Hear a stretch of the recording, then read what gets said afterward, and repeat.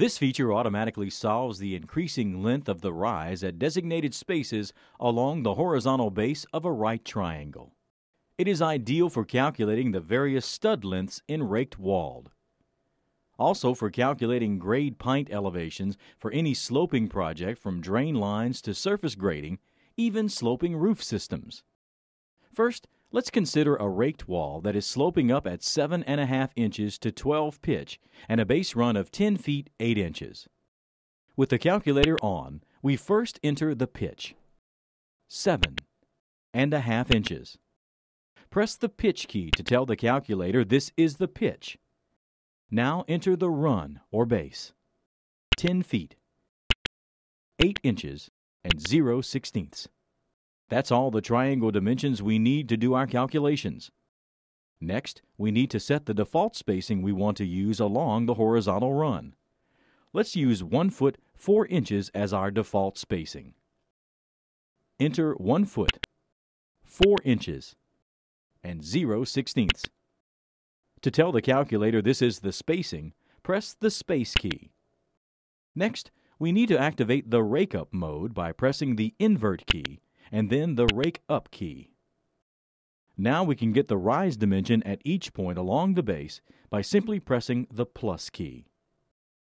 The first one is 10, the second, the third, the fourth. At this point, let's enter a special spacing of 1 foot 6 inches. We do this by putting it in the calculator and pressing the space key. Now the plus key for the fifth rise dimension. We can even enter another special space using the same procedure. Let's enter a space of 2 feet 6 inches. Again, we press the space key and the plus key for the sixth rise dimension. Now, unless another special spacing is entered, the calculator will automatically divert back to the default spacing when the plus key is pressed. Seventh. That's how easy it works with the jobber.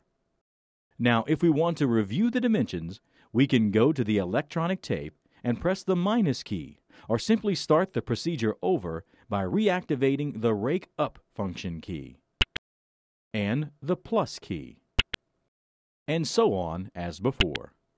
Let's consider another fast example. Let's say we have a drain that is sloping down at 6.5 degrees, and we need to know the fall dimensions working with a 9-foot spacing. First, we need to shift to the decimal mode so we can enter the decimal degree. Enter the 6.5 degrees. Press the degree key. The calculator will automatically convert this degree to a pitch value. Now, we may not know the exact run dimension, but in order to complete a triangle, we will need to enter a dimension. So let's enter 100 feet as our run. That should be long enough. We now tell the calculator this is our run. We should now go back to the FIS mode. Now we can enter our 9-foot default spacing. With these three knowns in the calculator, degree, run, and spacing, we can activate the Rake Up mode by pressing the invert and Rake Up keys.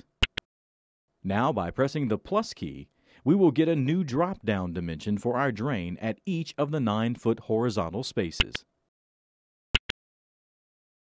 And so on, for as many spaces as we may need to know for the job. That's how easy it is using the Jobber 6 built-in Rake Up program. We are sure you will appreciate how this special feature has many applications in the building industry.